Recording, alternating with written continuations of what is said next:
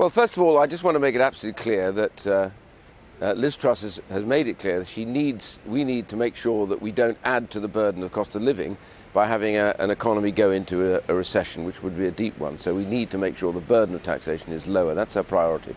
The second point she's made, though, very clearly about this, is that, most importantly, she will do whatever is necessary, and the government now needs to work out what the options are before they end up, whoever wins, coming into government. In terms of what the government's doing this morning, it's quite important, I think, for them to understand what the scope of their capability is here.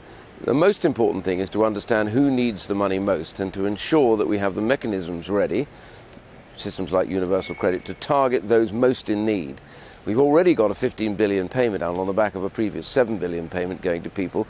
This 15 billion payment actually stretches right up the income, which means that I think had we targeted a little bit better, had the Treasury been a bit better at this, we could have got more money to those most in need in this particular case. And the money is still going out, so lots of people won't receive their money until October. So we need to balance all of that against the need that we have and the new forecasts that are taking place.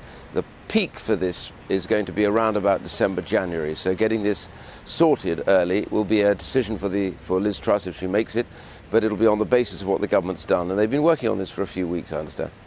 I mean, all that's very well and good, Mr. Duncan Smith, but I think you just said there that you mentioned October and people are hurting now. Do you think that's appropriate enough? Do you think, if they can just hold on, they'll get the right sort of relief? I know you think it's very, very important that you target the right people at the right time.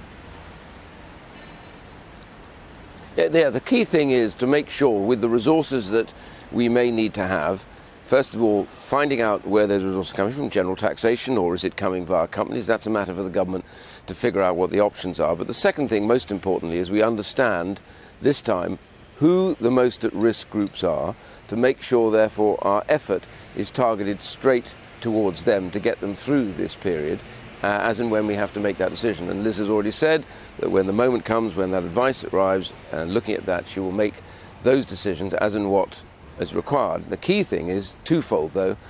One, we need to help people through the cost of living crisis, those that need it, and that's through support for them to get through, and she's made it clear for that. But the other bit, we do need to see the burden of taxation lowered, because at the moment the predictions, if nothing changes, is we're going to end up in recession. We have to do everything we can to avoid recession, because that will double down on the problems that people have, particularly lower income groups, that therefore will find themselves losing jobs, losing livelihoods, and that's really, really important. So we need to have two things going on at the same time. OK, I just really want to pick up on the point that you make, and Liz Truss, hinted at this in our GB News People's Forum last night, and that is that she will do, as you say, whatever she needs to do to help those most at need. What does that mean? Are we talking about handouts? Because thus far, she's described that as Gordon Brown economics, which stokes inflation. So what does she mean by that?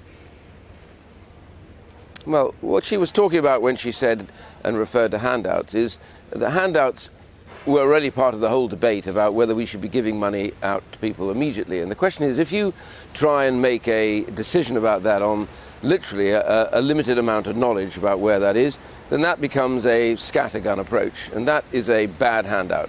What you want to do is to make sure, and she said this, any support we give must be properly targeted and measured against those who need it most, so that those people can get the support that they need, rather than just scattering it across a whole income range right the way up to people like you and me, who are going to receive more money later on in October, when you could argue that we're not the ones in need, it's those in need who are facing difficulties with their bills. So targeted support is what she's talking about, properly measured and also funded are the key elements, rather than just scattering money out.